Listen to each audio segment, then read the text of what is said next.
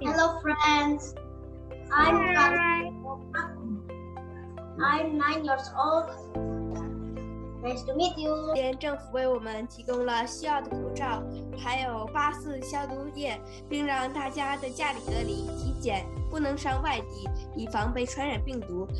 虽然我们不能去学校正常上课，但是停课不停学，学校组织老师给我们上网课，让我们学习得更透彻。我们还在疫情期间学习了五花八门的课程，其中我们学习了阿夫酮大战病毒。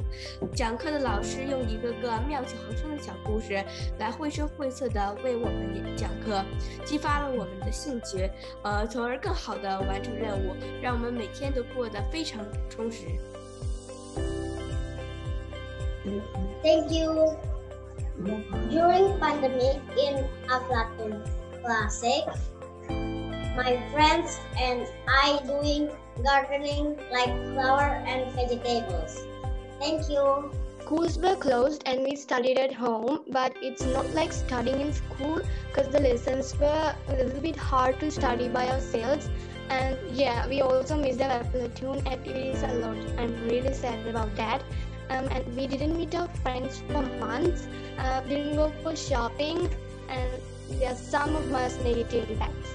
Since the pandemic has started, it causes a lot of problems to everyone, especially to us, to youth, that we are most learning by doing. So what really upset me about during the pandemic is that school being closed, because since that the school is being closed, the learning process was made through online.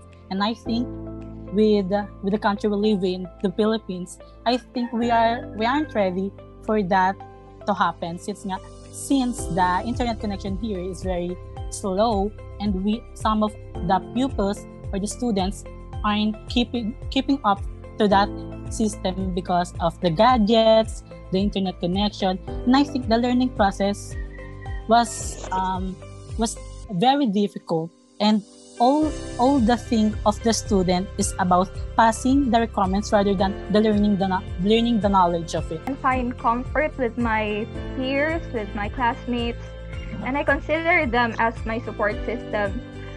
Without them, I feel so lonely in our house, in our home, because during this online modality, I chose the online modality for the school year. I find it so difficult. It feels like I'm just complying for the sake of passing the school works without considering the things that I must learn from this school year. What I also missed during this lockdown is that the meetings that we have before the lockdown with our co-officers in Youth Lab of Tagum Cooperative. So since the pandemic has started, it caused a lot of negative effects. But despite that, it also has its advantages. By staying at home, we could share a lot more time in the family. So we could utilize that time to bond with each other much closer than before. However, looking at it now, I would say that this pandemic is not an easy fight.